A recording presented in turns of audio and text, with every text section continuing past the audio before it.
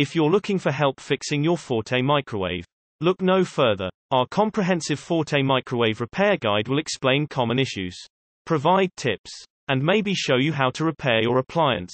For the home, kitchen and beyond, Forte manufactures appliances that homeowners have come to trust. Even a trustworthy appliance requires occasional maintenance or repair.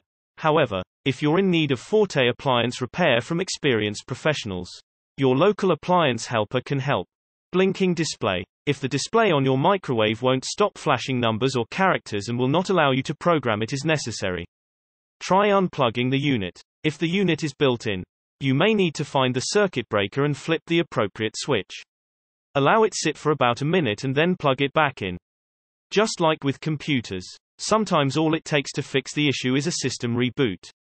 Flashing or sparking. Do you see sparks or flashes of light emitting from the inside of your microwave?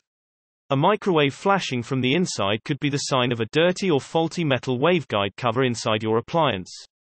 The waveguide cover protects and shields what is known as the magnetron, the device that's responsible for directing and radiating heat waves toward the center of the appliance where food is placed.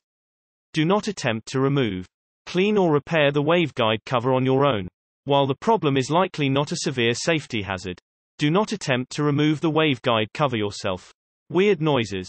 While it's true that the microwave is not known for its silent nature, noises other than beeping could mean something's amiss. If your microwave is older and is making loud or strange noises, the microwave's turntable might need to be replaced. Look online to find the make and model. If you hear a loud humming sound, it could be that the microwave's exhaust fan might need some attention. A high-pitched noise while the microwave is in use means there's a good chance the magnetron tube is failing. If the exhaust fan or magnetron tube are the culprits, you will need to call a local appliance repair service.